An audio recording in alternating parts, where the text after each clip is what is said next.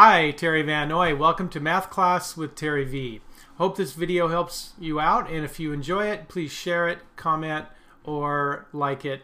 And you can also go to my website, MathPowerLine.com. It's a math resource blog, lesson videos for students, and other resources for parents and teachers. Give me a call or go to my website or email. All right, let's go to today's lesson. This lesson is about factoring, finding the greatest common factor, GCF. So in our upper left example, I notice I have a 2x squared and a 4xy that are being subtracted. I need to look for something that can be divided out of each term.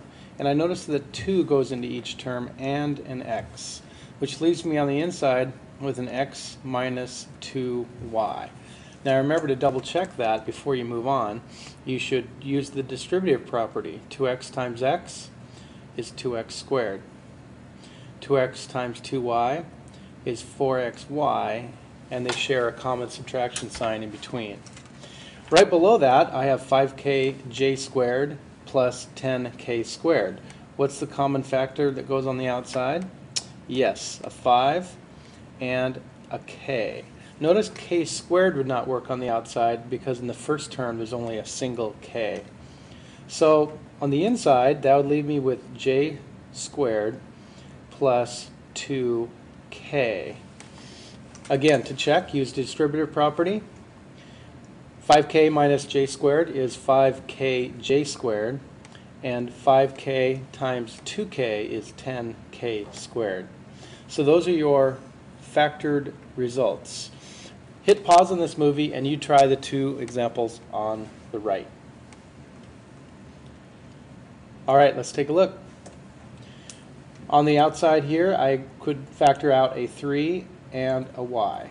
On the inside that would be y squared minus 4x. Hopefully you got that. Down below that, a 9x squared minus 12xy squared. I can factor out a 3 and an x. So on the inside binomial, I would end up with a 3x minus 4y squared. Very good. All right, there you have it.